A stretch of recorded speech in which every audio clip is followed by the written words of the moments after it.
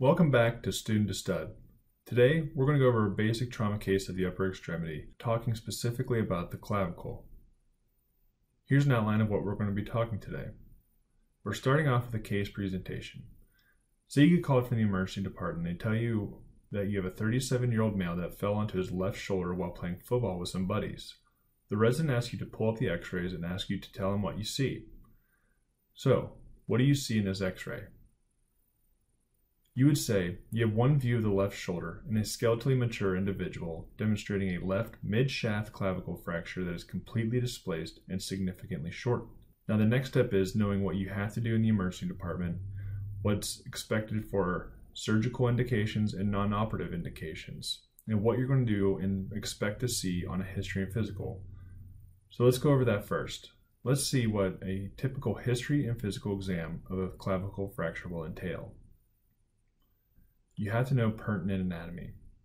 The first interesting fact about the clavicle is that it's actually the first bone to ossify, and this happens in the 5th week of gestation, and it's actually the last ossification center to fuse. That's between 20 and 25 years old and is typically at the sternal end. The corticoclavicular ligaments, which is your superior and inferior stability, are very important. First, there's the trapezoid. It's located about 3 centimeters from the tip of the acromion, and then there's the conoid. Remember that the conoid is closest to the core, and it's located about 4.5 centimeters. So here's a visual representation of this, of the humerus, the scapula, and the overlying clavicle and associated ligaments. So you have your acromioclavicular ligament, which stabilizes the AC joint, and then you have your coracoacromial ligament, and then, as you can see, the conoid and trapezoid ligaments, which make up the corticoclavicular ligaments. Next are the deforming forces of what causes the fracture patterns to do what they do during a fracture and what you see. So you have your sternocleidomastoid and your trapezius, which are going to be pulling the fragments and deforming them in a superior and medial direction, creating a typical pattern of having an apex superior. Now, you also have sternoclavicular ligaments holding the medial fragment medially. Then you have your pectoralis and latissimus pulling the fracture fragments more inferiorly and medially. And lastly, you have the weight of the arm pulling the lateral fragment inferiorly. So it's very important to know these deforming forces because it can tell you a story of how the fracture is going to displace and what it's most commonly going to do. And this is also important in surgery when you're trying to fight these forces and putting the fracture back where it needs to be. So what's a typical presentation? The typical patient that is going to present with a clavicle fracture is going to be a male, somewhere between the ages of 10 and 30 years old, although it's not uncommon for them to be older or younger than this. The fracture most common will be in the middle third, but it is not uncommon to see fractures in the lateral third as well. The mechanism of injury is usually dictated by age. In adolescents and adults, these mechanisms is going to be a moderate to high energy, such as a motor vehicle accident, fall from height, or a sports injury. Whereas if it is an elderly patient, they may have had a fall from a standing height onto their shoulder and cause the fracture. Now comes your physical exam. The patient will likely be supporting the injured extremity. You look to see the integrity of the skin. You will likely see ecchymosis and deformity. Having an open clavicle fracture is very rare, but you may see tenting of the skin, which is caused by one of the sharp fragment ends poking through the overlying muscle and creating a tent effect of the skin. Although rare, this is important because tenting of the skin could theoretically cause skin necrosis to the area due to pressure. If the patient is having shortness of breath, you'll want to evaluate for a possible pneumothorax or hemothorax. It's unlikely the patient would have a pneumothorax from a clavicle fracture than from direct chest wall trauma, but still, you should auscultate and look at chest x-rays if you're suspicious. Lastly, you'll want to evaluate distal pulses, cap refill, color of the skin, as well as neurological status, because there are some very important structures that run intimately close to the clavicle, such as the subclavian artery and vein and the brachial plexus. Next, we will go over some imaging that you'll want to get for the typical clavicle fracture. The ED will typically order standard radiographs for the shoulder, AP chest, and sometimes specific clavicle radiographs. So you'll have an upright of both shoulders. Now, there's also view called the Zanka view. This is when there's a 15-degree cephalic tilt to the actual radiographic machine.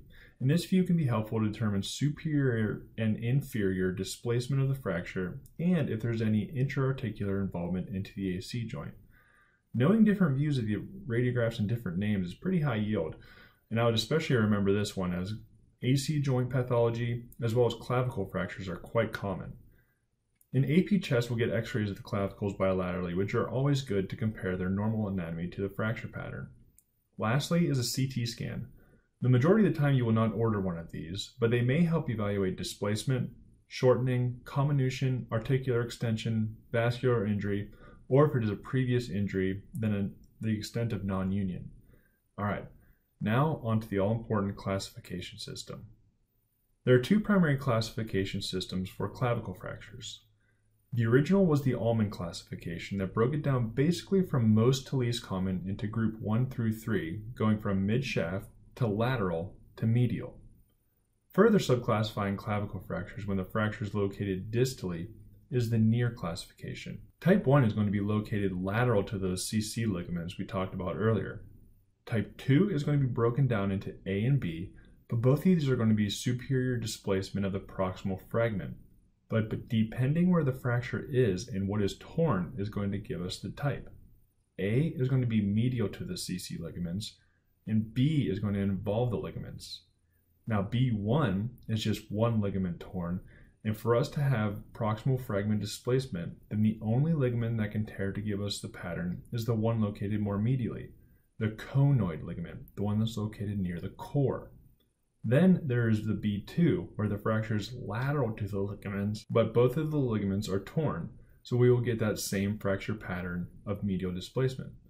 Next is type 3, which is intra-articular. Type 4 is in pediatric patients when it involves the physis. And lastly, type 5 is a comminuted pattern. Now let's see what are some indications for treatment.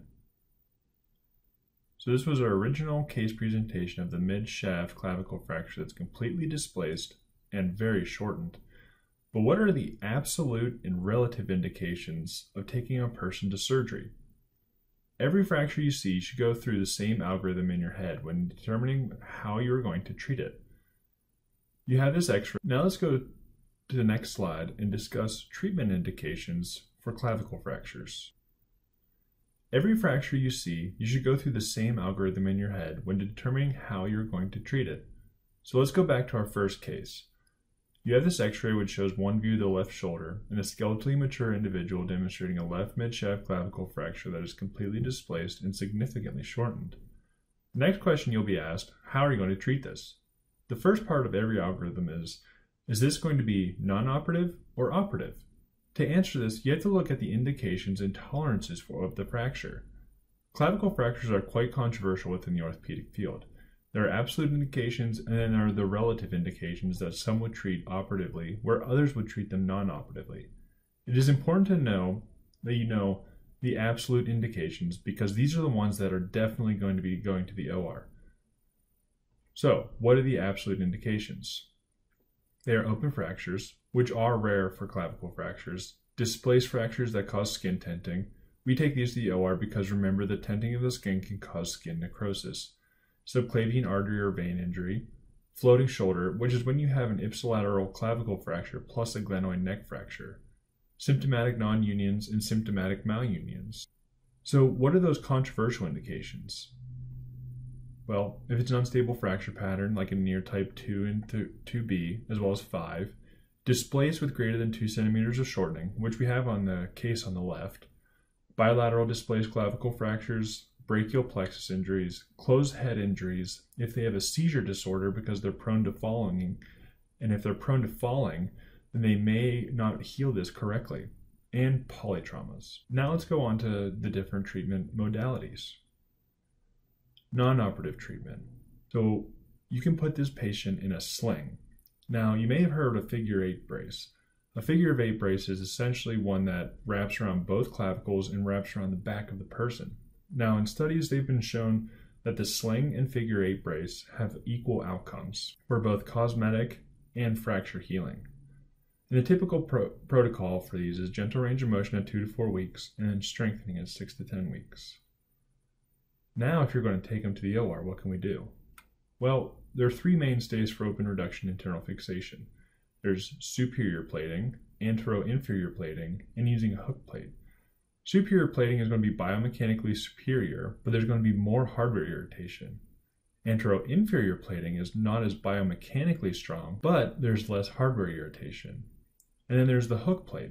The hook plate, these are indicated for distal third fractures where there's insufficient bone for a traditional plate.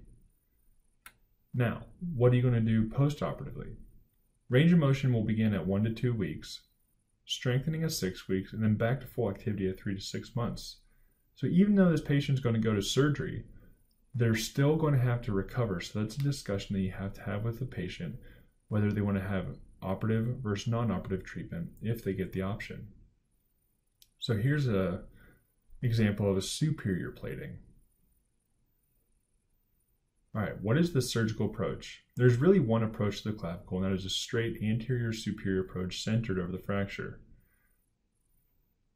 When you're making your dissection, the first muscle that's encountered is the platysma. Do you know what nerve innervates this muscle? It's the cranial nerve 7, the facial nerve.